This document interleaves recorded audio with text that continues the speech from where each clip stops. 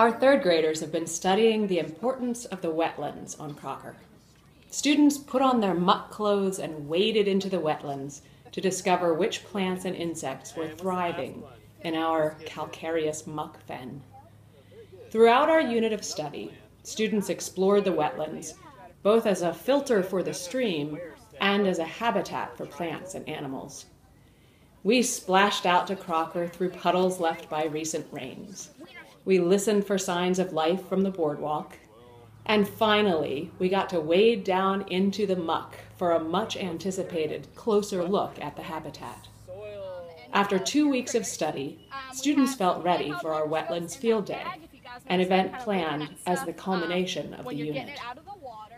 Brent Baritow from the USDA returned as our soil and wetland plant expert, joined by Allison Pon, an education and program support specialist, working with the Lord Fairfax Soil and Water Conservation District.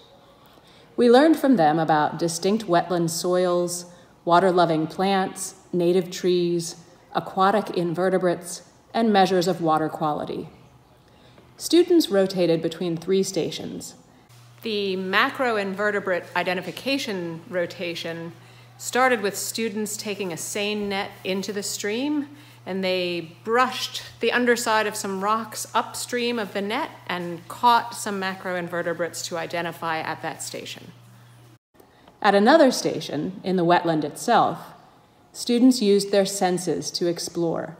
As Mr. Baritow explained, the colors and textures of the mud pulled up by a soil sampler.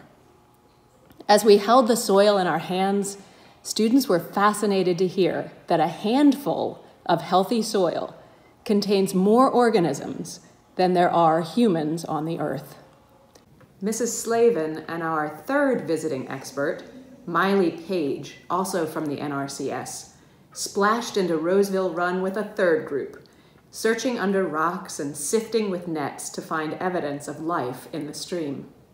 Our favorite catches of the day were multiple crayfish, a couple of small fish, chunky cranefly larvae, dainty damselfly nymphs, and a gorgeous northern red salamander, which is actually the state salamander of Virginia.